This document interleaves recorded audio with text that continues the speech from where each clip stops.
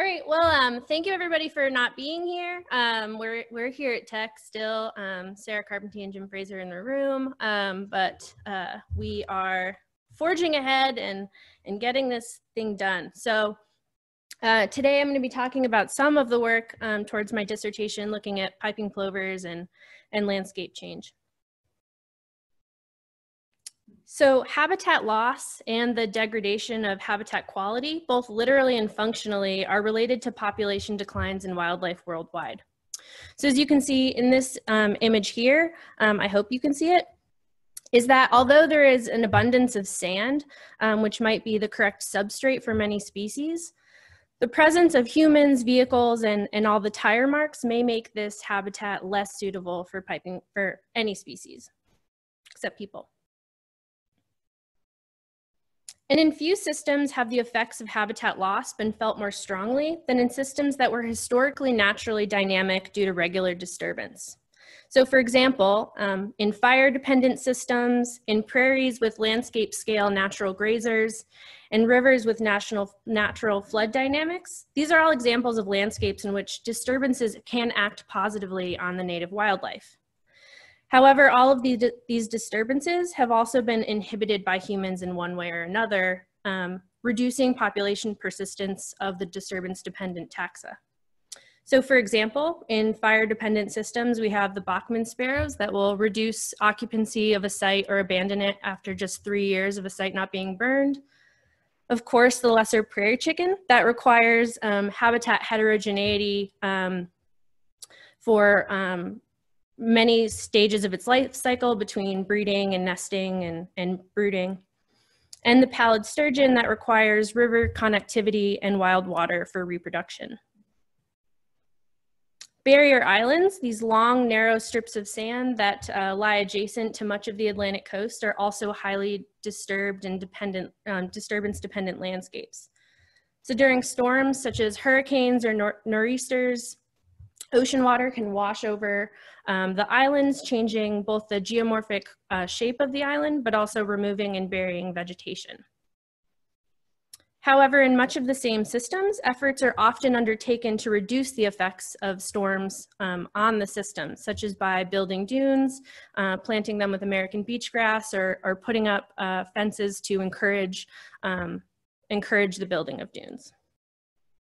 And so this might negatively affect the native wildlife that have evolved to be in these naturally disturbed landscapes. So the piping plovers are one of these species. They are beach nesting shorebirds that are listed as threatened and endangered under the United States Endangered Species Act. They breed in the orange areas on this map, but are generally designated into 3 populations. So the Great Plains population and the Atlantic Coast population, which are federally threatened, and the Great Lakes population, which is federally endangered. For this project, we only monitored plovers on the breeding grounds.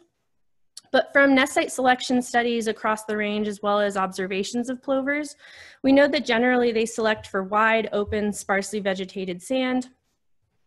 They generally avoid vegetation in order to avoid detection by and improve their detection of fearsome terrestrial predators. They also need to select for habitat that will help them avoid aerial predators such as owls and falcons. And throughout their range, they tend to select for low energy, moist intertidal foraging habitat that has higher invertebrate abundances. And so plovers spend about 5 months on the breeding grounds, and this is a very dynamic time for them. So they arrive in March and April, where they set up socially monogamous pairs and defend territories. They then initiate nests in small scrapes in the sand on the ground, which hatch precocial chicks, which can forage for themselves just hours after hatch. Both adults tend to them for most of the brood rearing period. And then once they can fledge around 25 days after hatch, adults and fledglings prepare to move south for the winter.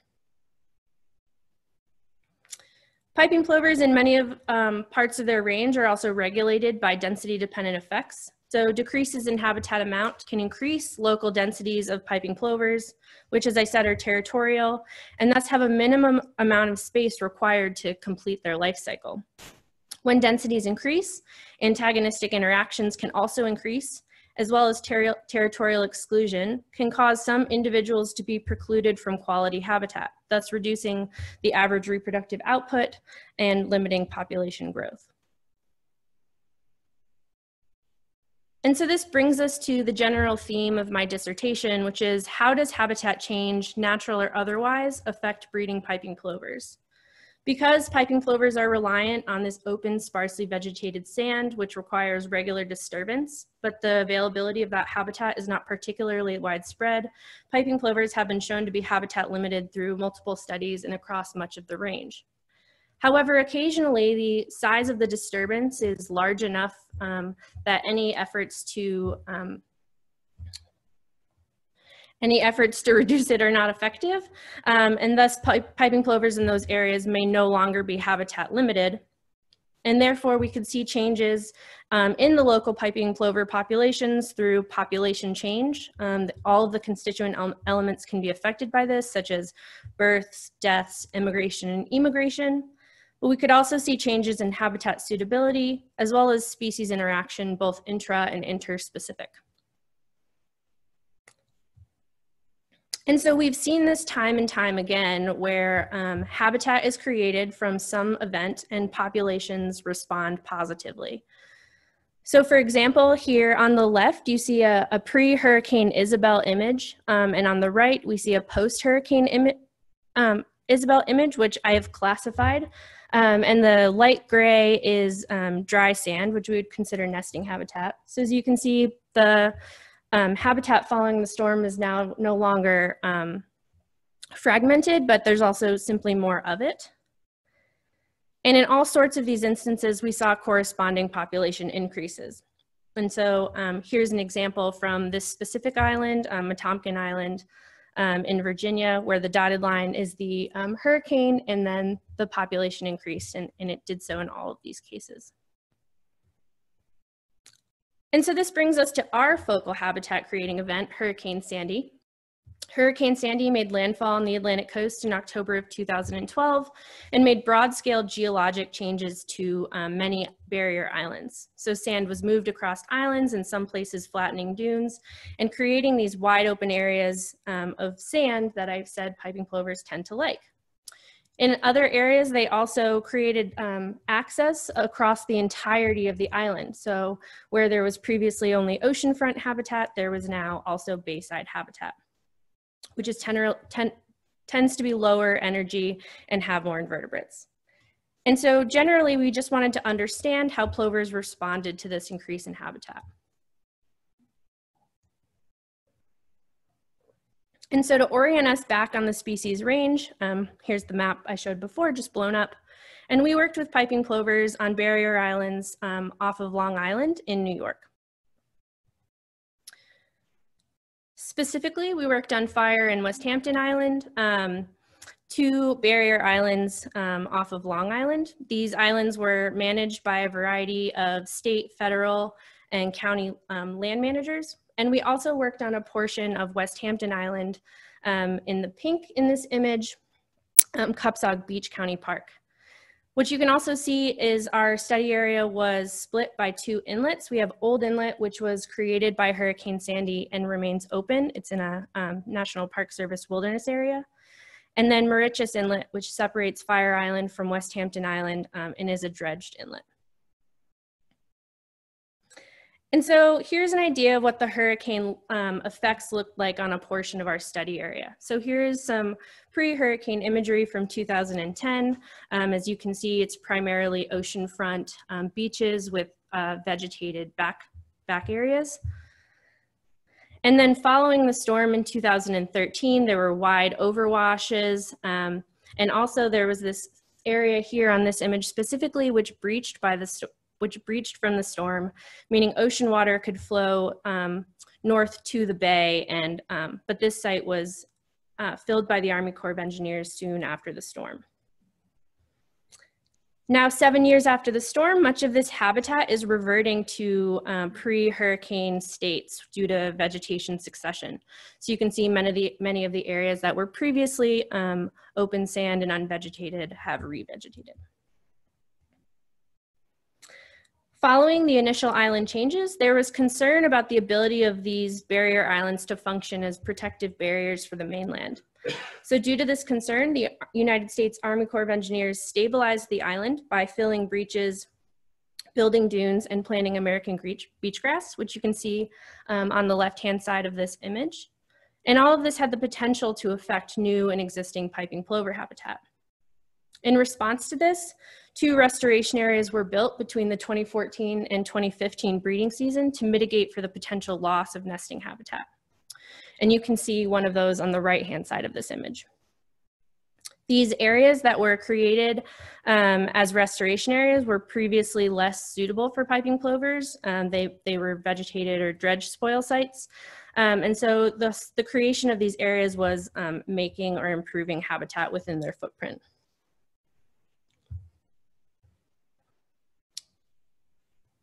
And so here's just another quick look at the 2 restoration areas. There's New Maid on the left and Great Gun on the right. They obviously differ a lot in size, placement on the island, as well as building characteristics.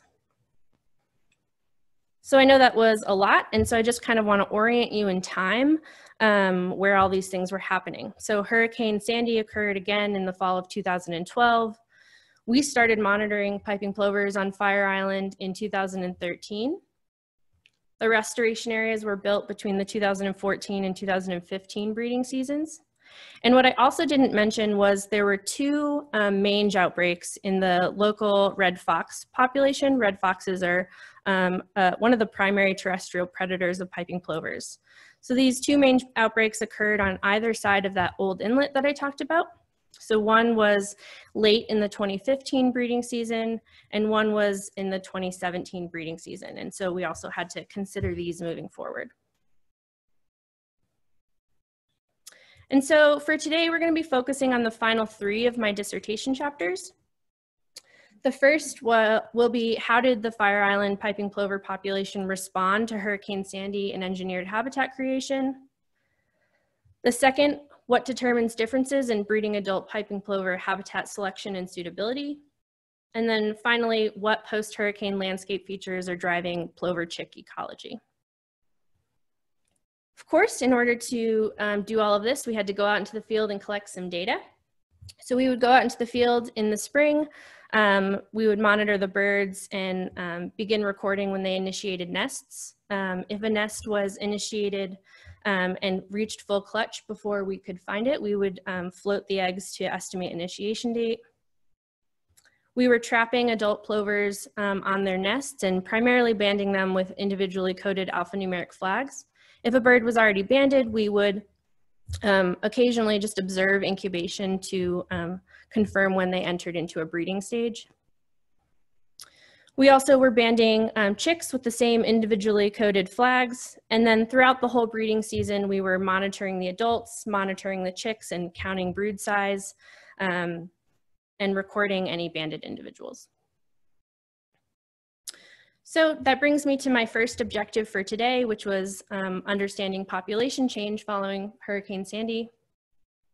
The first objective of this section was to understand how have demographic rates contributed to population change on Fire Island following Hurricane Sandy. And the second was, how have the built restoration areas performed since their creation in 2015? And so again, we looked at this through all of the constituent elements of population change: birth, death, immigration, and emigration. To address these objectives, we built an integrated population model, which integrated a logistic exposure model for nest survival, a young survival model for brood survival, which we also combined for reproductive output, which is the number of chicks fledged per pair. We also used a Barker survival model for age-specific true survival as well as fidelity rates. We could combine these with our pair counts to understand what the composition of our population was in terms of natal recruits, so individuals that hatched in the population and returned to breed, returning adults, and then the remainder of that would be immigrants. And then from our pair counts, we could estimate the population growth rate, and with those fidelity estimates, we could also estimate the number of individuals leaving the population in each year. To understand the restoration areas, we specifically looked at them in terms of nest success, brood survival, as well as those fidelity rates to understand changes in reproductive output and population growth, comparing the restoration areas to the rest of the study area. So what did we find? As we've seen from past habitat creating events, the population did increase. On average, we saw a 12% annual increase and a 90% increase since Hurricane Sandy up to 2018. So for some of the specific demographic rates estimated from this model, what we're looking at here is an image with where the point is a mean estimate, and then the bars are the corresponding error in that estimate. And so we saw that for reproductive output, it was a highly variable rate in the 6 years following Hurricane Sandy. However, there was a generally increasing trend in overall reproductive output. As I said, we could estimate the number of natal recruits, adult returners, and immigrants in our population. And what we can see is that the population was primarily composed of returning adults and immigrants in each year, with a lower proportion of individuals being natal recruits.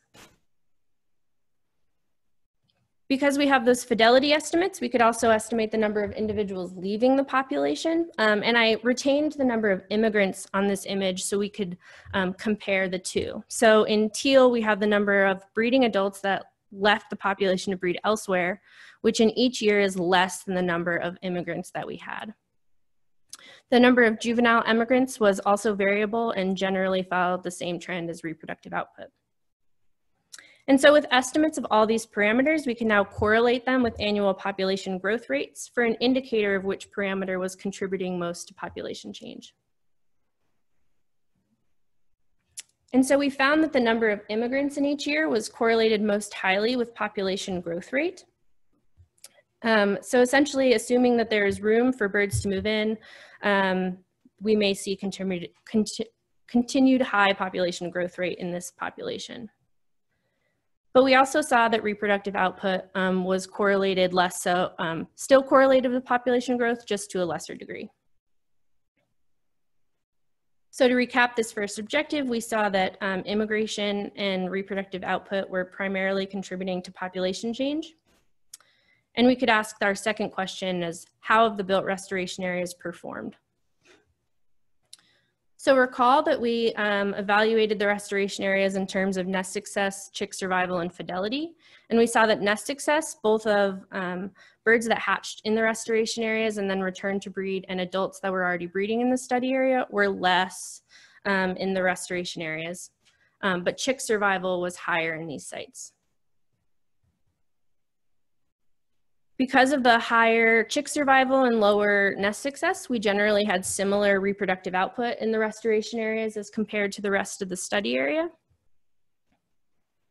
And although there was considerable uncertainty in the population growth rates from the restoration areas, primarily due to lower sample size in those sites, population growth was generally the same when comparing the restoration areas to the rest of the study area.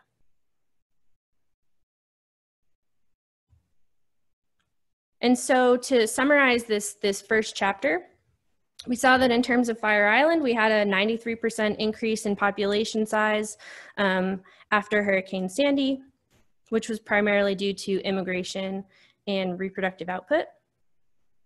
In terms of the restoration areas, they had lower nest success and site fidelity, but higher chick survival, ultimately resulting in a similar population growth rate and reproductive output. Ultimately, the population increased another 28 pairs in 2019 with continued high reproductive output, immigration, and even more pairs in the restoration areas. So it seems that the restoration areas were performing well and did their job. So as I said, from this integrated population model, we found that adult plovers are important. The population is primarily composed of returning adults and immigrants in each year. And so our next objective was to understand habitat selection and suitability for adults on the breeding grounds, ideally with the goal of enhancing protections of the habitat most suitable for these ages. However, habitat selection is an inherently complex topic. So you can ask really broad scale questions about habitat type preferences, such as does a bird want to be in the marsh as compared to in the sand? You can also ask questions within habitat types. So if this bird is in the sand, do they want to be closer or farther from or closer to the ocean intertidal? However, you may also need to consider constraints in habitat selection, such as if a bird has a nest, are they selecting habitat differently because they need to be around that nest, as opposed to a bird that's free and can go wherever it would like on the landscape? And so we're interested in some of these questions for piping plovers because, as I said, their 5-month breeding season is very complex. They move throughout breeding stages. Both adults tend to the chicks, but they're not always tending to the chicks. And we also have limited knowledge about the spatially explicit habitat selection of these birds other than from their nests. And so therefore we hypothesized that habitat selection may not just be simple, and that it may instead be explained by breeding stage or behavior. And so we grouped each individual into 3 different classes based on either breeding stage. So were they pre-breeding, nesting, brooding, or post-breeding? We could also simplify this as habitat selection just explained by whether a bird is breeding or not. However, because individuals are occasionally, even when they are breeding, they're not attending to their chicks, we instead hypothesized perhaps that behavior could be explaining habitat selection. And so with these, we asked 2 primary questions. The first being, does selection vary by breeding stage or behavior? And if there is a stage that is explaining habitat selection, how are adult piping plovers within that stage selecting habitat? So of course we needed spatial data. Every time we saw an adult piping plover, we would collect its location using position offset methods. We also had aerial imagery flown of our study area, which we classified into a variety of habitat types, and collected habitat data on the ground to lay over the classifications. We evaluated habitat selection using second order selection using fixed effects logistic regression models. So in this image, you can see used and random plover points, where used points are in dark purple and the random points are in lighter purple. And we only use locations in dry sand because this is the primary substrate habitat for piping plovers, and also because we didn't know what detection probability was in vegetation. So we also developed a variety of landscape metrics. We looked at the proportion of vegetation around points, as well as the proportion of dry sand. We created a variety of distance metrics. So here you can see the least cost distance to bay, which is how an individual would walk to bay intertidal habitat. We did the same for ocean, and then created straight line distances to vegetation and development. And then we also had LiDAR flown in each year, from which we created a digital elevation model and derived a slope layer. So we used model selection to understand whether breeding stage or behavior was explaining habitat selection. And we were also interested in whether there were differences among years, but each model had every habitat variable in it. And so what did we find? We found that an individual's instantaneous behavior, whether they were parental or not, best explained habitat selection in these birds, and that there were not differences among years. So, for example, a parental bird could be tending to their brood, incubating a nest, whereas a non-parental bird may be having an aggressive encounter with another plover or another bird, or foraging. And so this image here, you can see are the selection coefficients for each variable in the model. LC just means least cost. So again, that walking to that feature. And so what we can see here is if we look at the way the points in those error bars overlap 0, we would conclude that habitat feature was important or not to habitat selection for that behavioral stage. And so now I'm going to specifically walk you through all of these relationships. So the most important landscape feature for plovers in both stages was the avoidance of vegetation.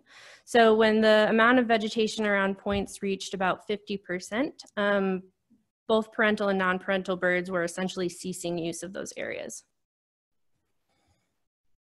We also saw that both parental and non-parental birds were avoiding areas of steeper slopes and wanted to be closer to the ocean intertidal.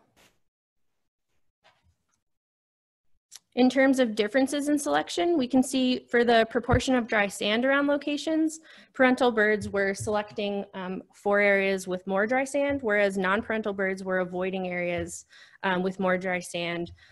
Primarily, then they were closer to moist sand. Both parental and non-parental birds were avoiding development. However, the effect of this was greater in non-parental birds. In terms of the least cost distance to the bay intertidal, we saw that parental birds were selecting for sites closer to the bay intertidal, whereas non-parental birds were not exhibiting selection for this resource. And then while parental and non-parental plovers were both avoiding areas of higher elevation, again, the effect was greater in non-parental birds.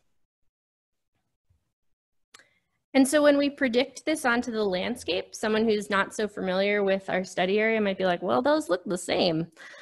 So we have lower suitable sites in blue transitioning to a higher suitability in red. And what we generally can see here is that many intertidal areas are predicting as more suitable for non-parental birds as compared to parental birds. But mainly what I want us to see here is that larger restoration area I mentioned, Great Gun, is predicting as more suitable for parental birds than for non-parental birds. And given that these sites were created as nesting habitat, again, it seems that they were performing how they should be. And so to summarize what we found here, we saw that both parental and non-parental plovers were avoiding areas of higher elevation and steeper slopes. They wanted to be closer to the ocean intertidal, farther from vegetation and development. But in terms of the proportion of dry sand around an area, parental birds wanted more dry sand, whereas non-parental birds wanted less. And in terms of the bay intertidal, parental plovers wanted to be closer to the bay, whereas non-parental plovers were not exhibiting selection for this site. And so we think that most of this boils down, of course, to relationships avoiding predators, specifically in terms of vegetation and development, and then selecting for areas closer to foraging habitat. So lower elevation, flatter sites are more likely to be moist and thus have higher invertebrate abundances. The ocean intertidal, while also moist, might have rack that also has higher invertebrate abundances. And then vegetation and development could both harbor terrestrial and aerial predators such as foxes or gulls. And so coming back to what we found from our population model is that reproductive output is also important to population growth in this population. But reproductive output, of course, is made up of both nest success and chick survival. However, in our population, the majority of nests are protected from predators by these wire exclosures that are erected around them. And so, and in nest survival models, this comes out as the most important predictor of nest success. So we instead chose to focus on the chick rearing period. As you can imagine, the chick pre-fledge period is highly sensitive and dynamic in plover chicks. So during this time, they hatch from eggs as these fluffy little adorable little nuggets. And But they can quickly learn to forage for themselves, although they can't thermoregulate. Soon after hatch, about 10 weeks or so, they transition into this awkward teenager phase. And then within 25 to 30 days, they're these sleek, beautiful fledglings that can fly around for themselves.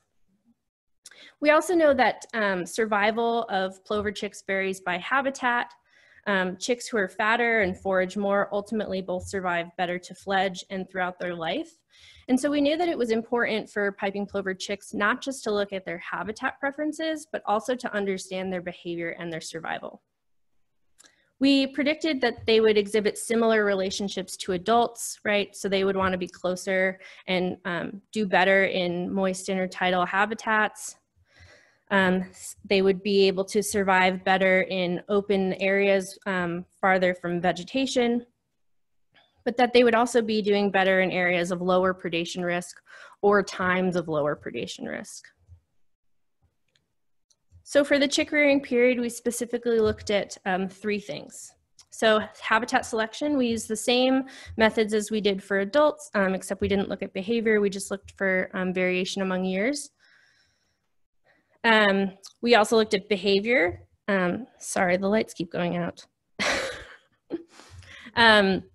For this, we used foraging rates, so the number of times a chick attempts to forage within a minute. For this, we used linear mixed effects models, where we use the same predictors for habitat selection, except we also included the actual habitat type that broods were in during that behavior observation, as well as a local indicator of nesting piping plover density to try to get at some of those density dependent effects. And then finally, we evaluated plover chick survival.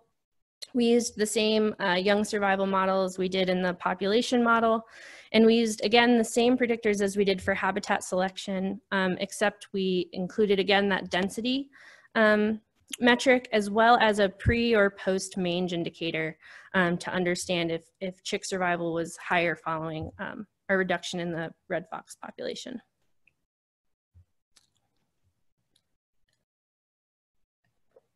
We used the same spatial data as we did for adults, except this time we were collecting locations of chicks, and we were also conducting behavioral observations for 5 minutes, recording every time a chick attempted to forage, so if they pecked, if they drank, or if they were probing around in the sand. And so what did we find?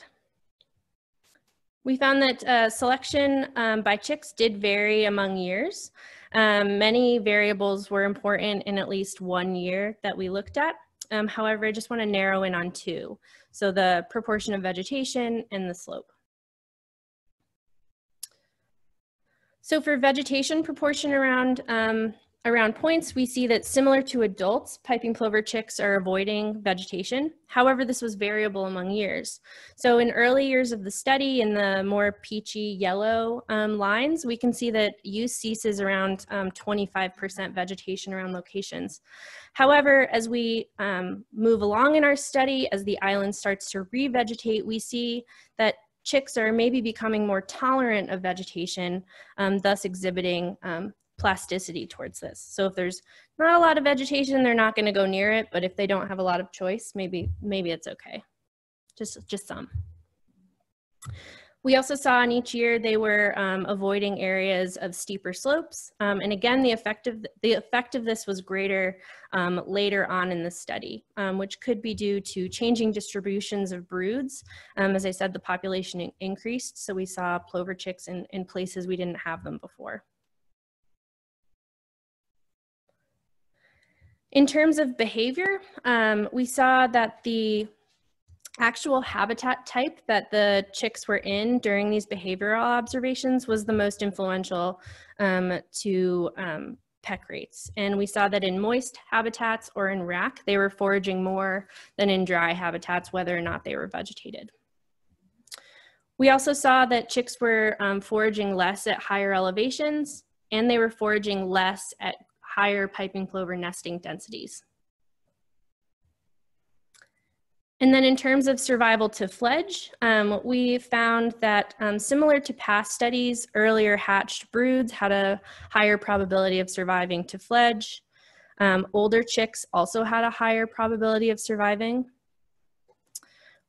We found that the more dry sand around locations actually reduced survival. So they were probably doing better if they were able to access that intertidal habitat. And then we also found indications of negative effects of plover density on chick survival. And we found that chicks following the mange outbreaks were surviving better than before the mange outbreak. And so to summarize this section, generally we saw that moist, flat, low elevation sites far from elevation were better for chick selection, behavior, as well as survival. However, plover chicks were also benefiting from areas of lower piping plover nesting densities. And so, although our population hasn't continued to increase, we're beginning to see signs of negative density dependence where we have looked for it, the only place, on chicks, such that survival and behavior of plover broods is negatively influenced by plover density. So what we can look at here is if we have one plover pair that's all by itself on one side of an inlet, as compared to a bunch of plover broods that are all packed together on another side, this plover brood might be doing better than these one, which might be having questionable survival. However, because we also saw an influence of the red fox decline on this population, it's going to be really important to continue this monitoring to understand which one of these is actually the most influential. And so I hope that these 3 chapters have shown you that there's variation among life stages on the breeding grounds for piping plovers, and that we need to consider all life stages when we manage for plovers on the breeding grounds.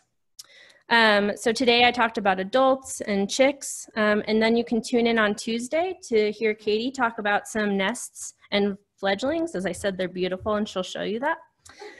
And so continuing to track these changes in habitat selection and survival for all stages is going to be important moving forward as this population reaches carrying capacity and either stabilizes or declines. And so to bring all of this together, I think on Fire Island, one way to consider multiple life stages is in habitat protections. So I think we're doing a really good job of protecting nesting habitat. So as I said, they're putting up those exclosures around nests, but they also fence off large areas as potential nesting habitat.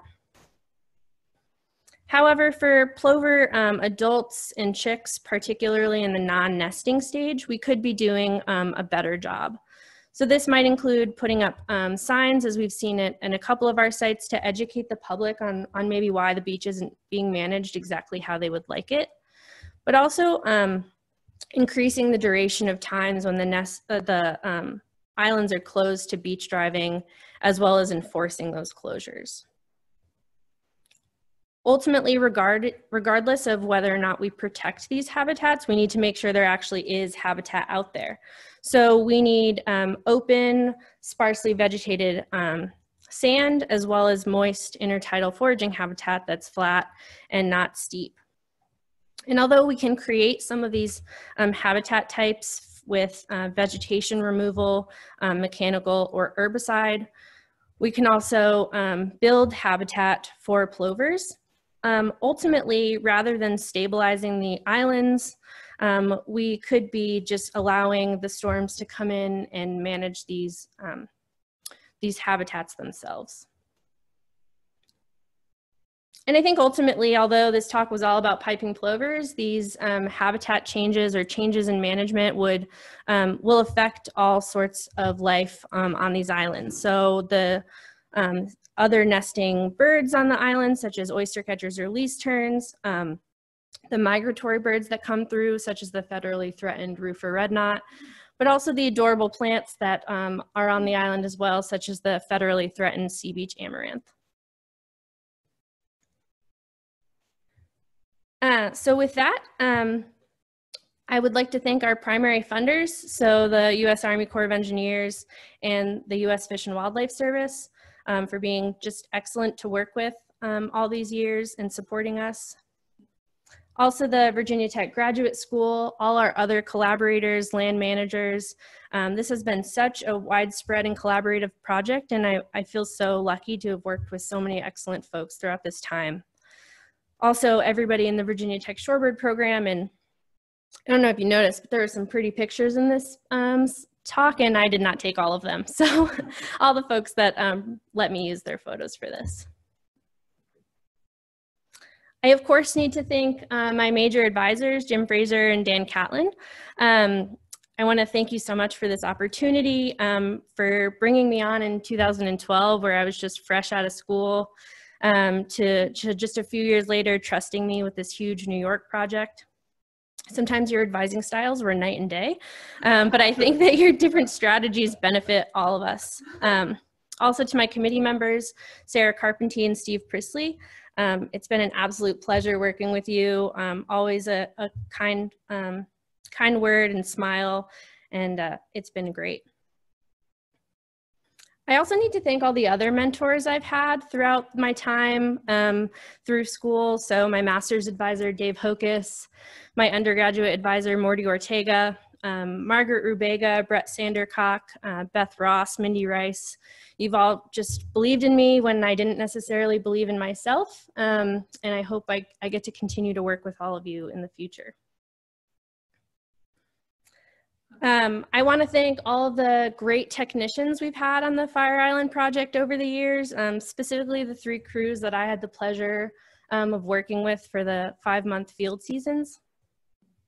I want to thank all of my friends that I've made through grad school, both at Virginia Tech and Kansas State. It's been a great time. I hope it continues to be a great time, and I absolutely love all of you. I need to give a special shout out to my field partners, so Katie Walker, Hen Bellman, and Kat Black. It's been absolutely remarkable how much we've grown over the last 4.5 years. We've learned, we've eaten a lot of empanadas and bagels. Yeah, and thank you so much for being so wonderful. I need to thank my friends and family from back home, and those have become family while I've been here. I'm so grateful for all of your support. And then finally, I need to thank my husband, Sean, who moved here to Virginia from Canada. So that in itself is something, but who I also dragged to New York with us for 2 seasons. I couldn't have done this without your support.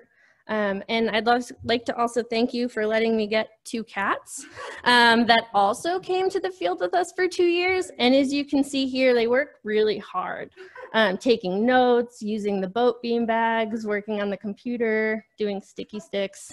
So thank you so much for everybody. Even if I didn't mention you, I'm sorry. And yeah, with that, we can take questions. As Jim said earlier, for questions, we are going to just ask that you ask them in the chat, and then I'll read them out loud, and we can answer any questions that way. Let me see. I'm sure you're all clapping uproariously there at home, so thanks, Sam, for that presentation. I need to find the chat. Good job. Thank you. Excellent job. Ooh, I found it. So much clapping. How they all Well clap. done. Great job. Yeah, can you show the chat line? Oh, I found it. Yeah, if you just go down to the bottom of the screen. Anybody would need to share a different screen, like you're probably sharing this view right now. Well, I just have, They can see this. Yeah, do you want to share? right, but if you the just chat take your finger and go down to the bottom of the screen. Claire and George have just asked you questions. So, Okay. So Claire, how did we calculate adult emigration? So we had those fidelity terms from our model, which we calculated. Those are terms in the model. We do get a huge amount of resites of our birds that nest elsewhere. So we specifically called fidelity if you were in the study area and we saw you, but also if you bred. So we were also sort of contributing to those ancillary resites. So that is how we did that. And then George, hi George, said immigration strongly contributing to population growth. Where are they coming from? That's a really good question. There's not a ton of other banding that's happening out there. We have had 3 immigrants from the New Jersey population. So Michelle Stanchel has been working in New Jersey concurrent with our time in New York. And so we know we're getting some of her birds. I would suspect they're also coming locally from New York. This year we had a Piping Plover meeting, and in New York, the population increased about the same number of pairs as our own study area did. So we're probably stealing some birds from other sites there.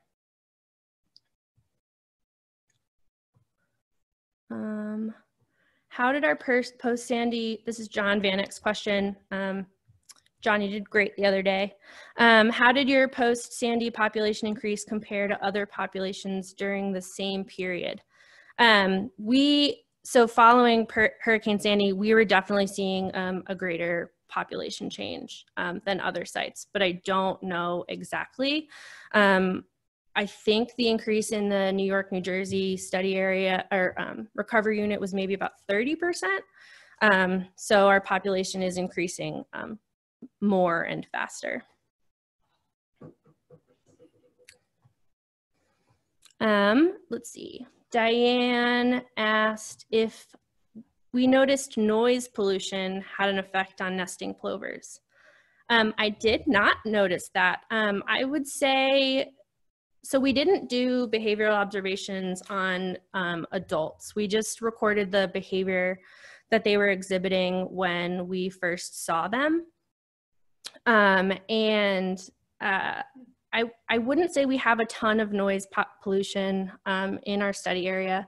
During most of the breeding period, it's closed to driving. It's not a huge, we're not that close to New York City. So I would say I didn't notice that, but it would be interesting to look at. Paul, my father-in-law, said some of the piping plover is still endangered, and what is being done to increase the population? They are still threatened. All sorts of things are being done, such as by putting up beach closures,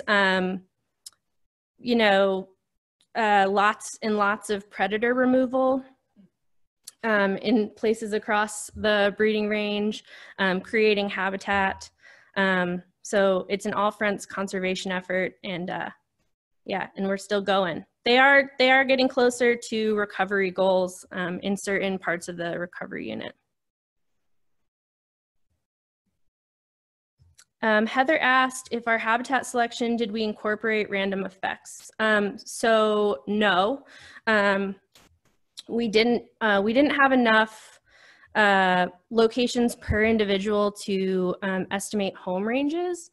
And so we were generally just looking at a population level selection, rather what the birds were selecting for within their home range. And we used 5 times as many random points as we did real points.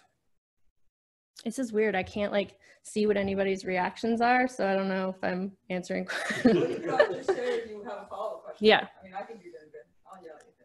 Great. I think you're doing great. We did incorporate random effects in the chick behavior model, so nest and subsite specific random effects. I have a follow-up question. I might unmute and do it world. They could. It just keeps going. There's 12 new messages. Yeah. No, that's great. I think in some ways people are asking more questions, which is nice. Until you get tired, let us know. So this question was, what are your thoughts on how well aerial photographs could pick up vegetation at the lowest levels of density? Yeah, so that's a really interesting question. I think it's one that we're still trying to understand. So we collect aerial imagery both in the spring and in the fall following vegetation growth. So our aerial images in the spring are in March or April, and then our fall images are in September. So it definitely needs further study. Our aerial images are at 15 centimeter resolution. So it's pretty fine. If you can imagine, 15 centimeters is about the size of a piping plover nest. Again, shout out to Katie's talk on Tuesday. So I think that if there's vegetation there, it's very likely to pick it up at that scale. If it's a blade of grass, I'm not sure it could pick that up, but I'm also not sure how important that would be to a piping plover. Can you keep saying who said it? 'Cause I'm curious. It was Scott Klopper. Okay. We have a question from Lisa Gatti. Sorry if I say your name wrong. In terms of the restoration areas, can you talk about the lack of restoration maintenance and future trends in terms of the parameters you studied? Yeah, so one of our restoration areas, the smaller one, quickly was taken over by Phragmites. It was not used after 2017, and that was likely why. I think that that area specifically is also has a high probability of being occupied by foxes, so they might be responding to that. Phragmites, of course, is really, really hard to manage, and I think that there have been some challenges there. In terms of Great Gun, it is definitely revegetating. It is not at the same level of vegetation as much as the rest of our study area.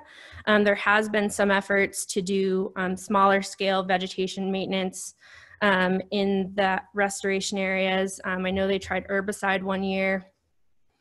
In terms of how it's responding, you know, I think there was 8 pairs in Great Gun in 2018 and then 13 pairs in Great Gun in 2019. So it doesn't necessarily seem like the lack of vegetation maintenance at this time is inhibiting their use of that site. That being said, eventually all of that area will be vegetated if they don't do something or if another storm doesn't come through and change the landscape.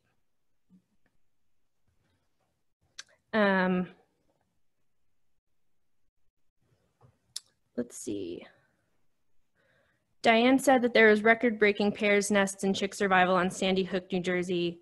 I assume that means following Hurricane Sandy. So yeah, the hurricane definitely affected more than just Fire Island, as I think New York City would notice. Lisa Gotti was Oh, is that who that was? That's hilarious. Robert Alonso said, do you think habitat selection is a function of behavior, or is behavior potentially a function of habitat selection? That is, do individuals change their behaviors dependent upon nesting habitat across years? Yeah, so we looked for variation among years in adult habitat selection as well. It just wasn't supported. Piping plovers are extremely site fidelic.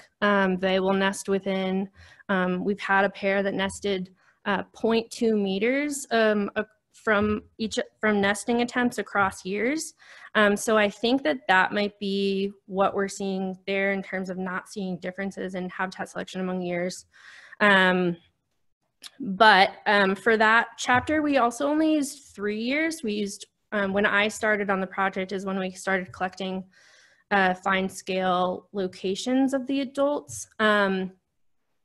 So I think if we, you know, use more years and track habitat selection as the island changes even more. So we have those data now from 2019, depending on how everything goes, we hope to be going back this year, but we're not sure.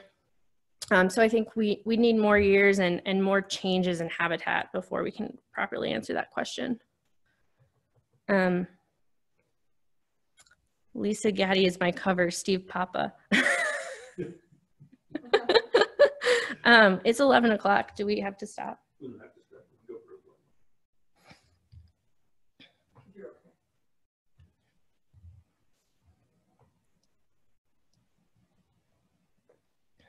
Hen said, sorry, I need to take a drink. To follow up on that question, are chicks truly becoming more tolerant of vegetation in more recent years or responding to increased plover density? So I think that's a great question. I want to include plover density in chick selection as well. However, I only spent 2 weeks in the field in 2019, but I saw chicks running in and out of dense veg for sure in ways that I hadn't seen in the past. So I think that as there's more vegetation and less open sand, if their adults choose to put their nest somewhere, then the chicks don't really have a ton of choice about where else to go unless they're led there. So I think that I think it's probably both.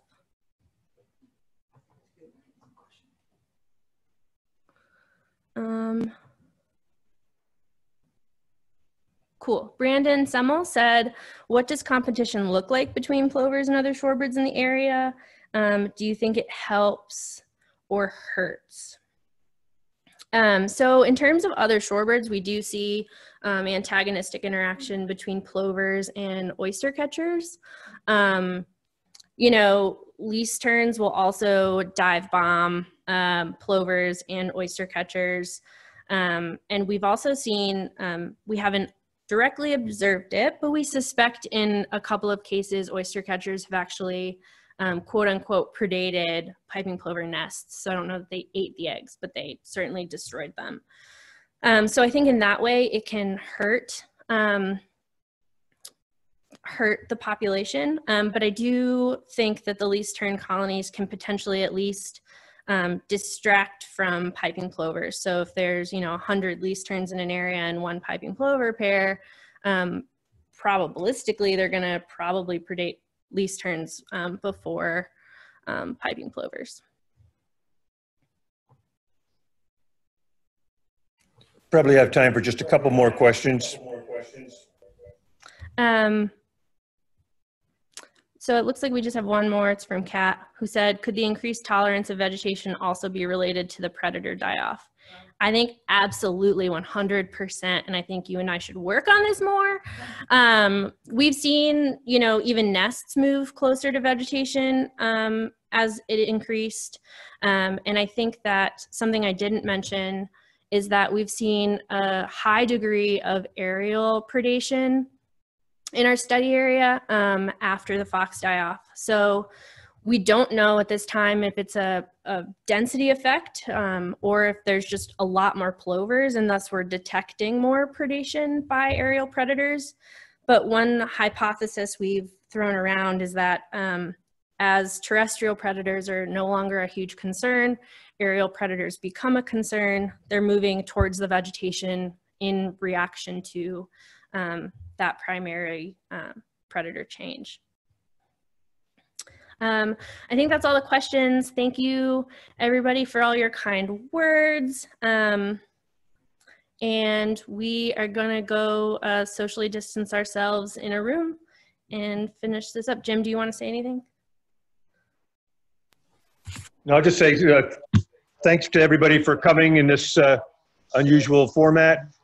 And so we had 63 people, I think it said, attending this way, so that's great. And so now we'll go and Sam will have the rest of her big day in semi-solitude. Thanks all.